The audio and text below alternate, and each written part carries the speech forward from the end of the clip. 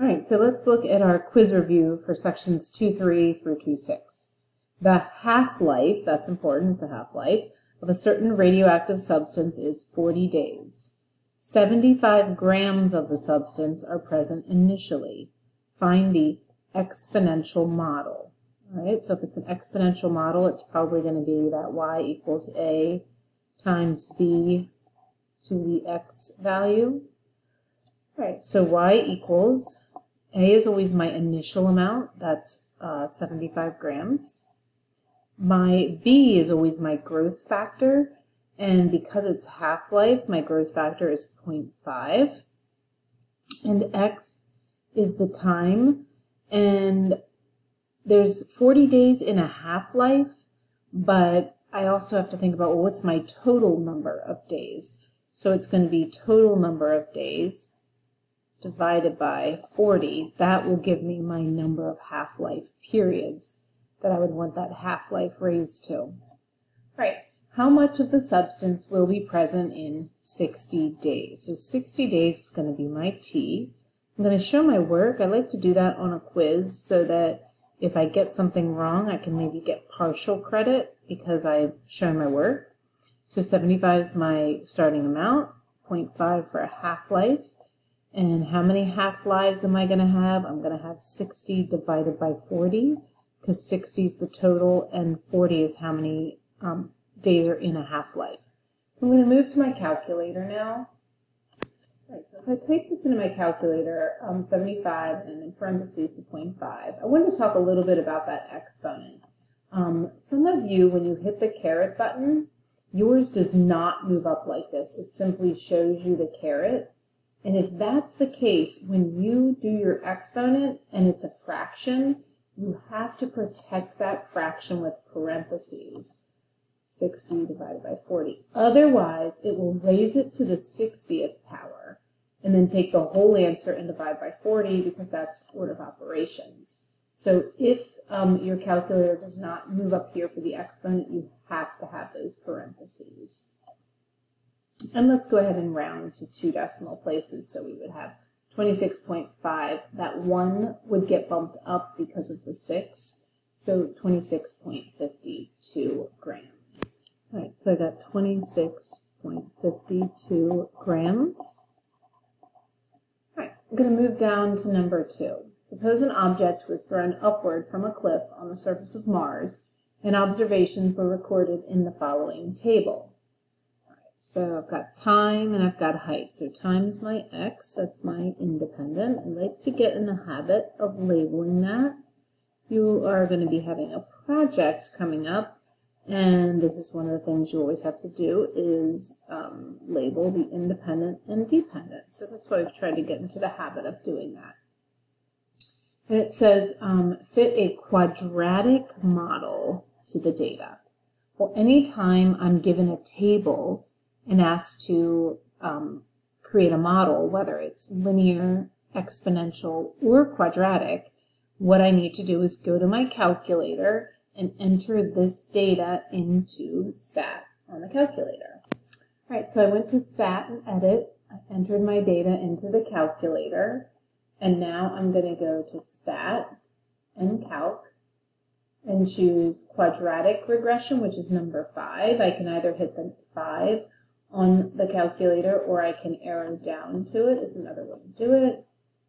I enter, and I need to ask it to calculate. Some of you don't have this screen and yours just simply says calculate and you just have to enter one more time. And it asks me to round to 3 decimal places. So A is going to be negative 1.38, 0. I'll just put 0 there as a placeholder. And then my B value is going to be 6. Well, that 6 is going to bump the 9 to a 10, which is going to bump that 0 next to the 9 to a 1. So I'm actually going to get 6.210 for my B value. And for my C value, I'm going to have 91.607. That 5 is going to bump the 6 to a 7. And I want you to notice the R squared value. It's very high. which means this is a good fit. This quadratic model is a good fit for the data. All right, so I wrote down my quadratic model as we were looking at it from the calculator. Just want to remind myself that x is time and y is height. So then it asks, what is the highest point the object reaches? All right, I've got a couple choices here. I can put this equation into y equals, or I can find the x value by using that x equals the opposite of b divided by 2a. And once I find that x value, I could substitute it in here and here and find the y value, which is the highest point, because height is y, so I'm looking for a y value. Maybe we should write that down. Looking for y value, because y is height. I'm looking for the maximum. Right, so this is one way to do it. I thought this time maybe we would use the calculator and give that a try. So we're going to go back to our calculator. Okay, so I'm going to type it into the calculator, which is what I did, and y equals, and I hit graph. And that's all I can see. And I have to realize that this is a quadratic that must be going way up here and then coming back down. And so obviously the fact that I can't see it coming back down, I need to extend the x value or the x max to a higher number. I definitely can't see that y value, so I need to extend that up higher as well. And I realize from my equation that my y-intercept is 91.607. So I'm definitely going to want my y max is going to have to be higher than that. So I'm going to re-establish my window for my graph. So I'm going to go to second. Actually, I didn't mean we're going to go to second. We don't need second at all. Window is just right there. I'm going to hit window. And I know that I want to extend out my x max. I'm not really sure how much I need to, so let's just try 20. I'm not sure if that's going to be enough, but we'll find out. And then I know that my y max has to be higher than 91.607. I want to make sure it's plenty high enough. I'm going to go to 200. Just a guess, and I'm going to hit graph and see if this works better. Oh, look, now I can see where my maximum is, and I want to find this right here. So I'm going to go to second, trace, I'm going to ask for the maximum, hit enter, and it says left bound, so I need to arrow to the left. As long as I'm to the left of that max, I can hit enter. Now I have to be to the right. Hit enter. I don't want the guess, so I hit enter again. And according to this, it's going to be at approximately 2.25 seconds. My height will be 98.59. So that's going to be my max height, and it's going to take me approximately 2¼ seconds. Okay, so this was the ordered pair, and the highest point was that y value, so it's going to be 98.59, and this is in meters. Okay, and then it asks in part C, to the nearest tenth of a second, when will the ball reach the ground? So when it says reach the ground, that's when I'm looking for zeros. So I'm going to go back to my calculator, back to my graph. Okay, so I'm going to go back to my graph. I just hit graph again, and I can see that I've got zeros here and here. And I can tell already that this 0 here is going to be negative. And I really don't want a -0 when it comes to throwing a ball up, because I threw the ball up right here. It went up and came back down. This 0 over here, we don't need. You have to realize the graphing calculator, when you put an equation in, doesn't know that this is a real life problem. It just graphs the quadratic. It doesn't know that our real life problem begins right here and goes to there. And that's it. Just this little part of the quadratic is really the whole part for the real life scenario that we're looking at. And this is the 0 we want. So I'm going to go to second trace. I'm going to find that 0. All right, and I'm going to get a little closer to it. I want to be, I'm definitely to the left. Notice this is the 0. I'm to the left and above. So I'm going to hit enter. Now I've got to move to the right and below. All right, hit enter. Enter again, and there I am at 10.70. I hit the ground, so at about 10.7 seconds. All right, so at about 10.7 seconds,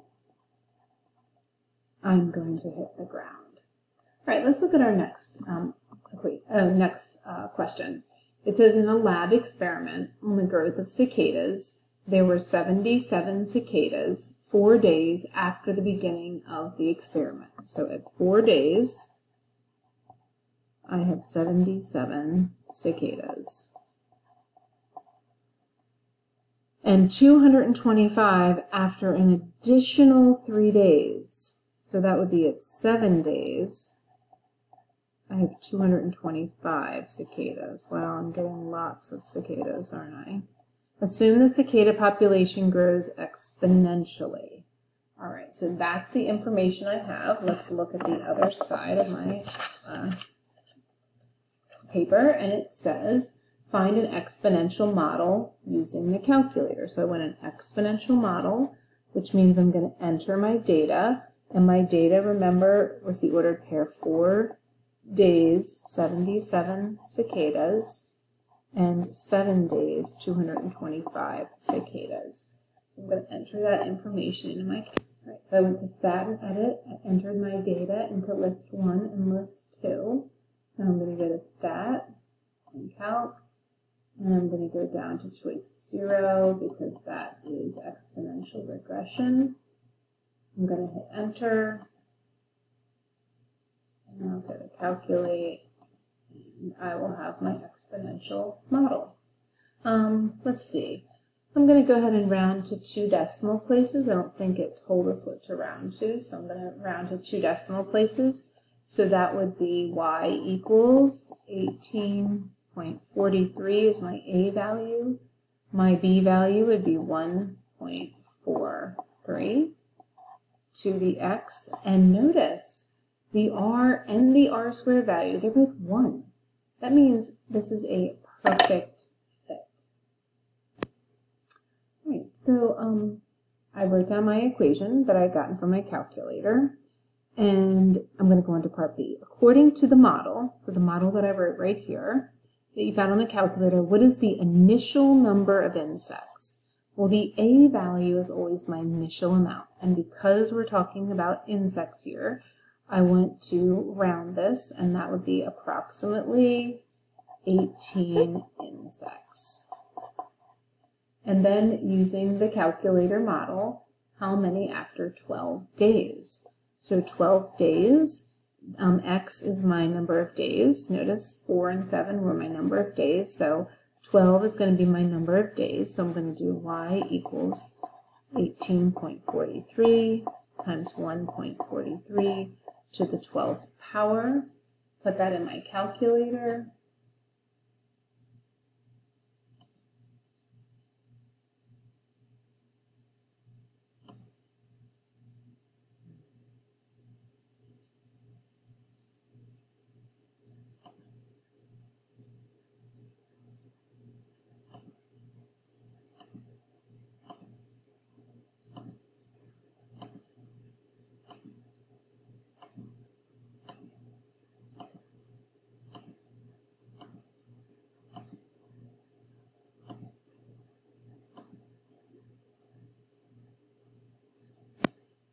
So I went ahead and I typed this into the calculator, and I get let's see, 1,347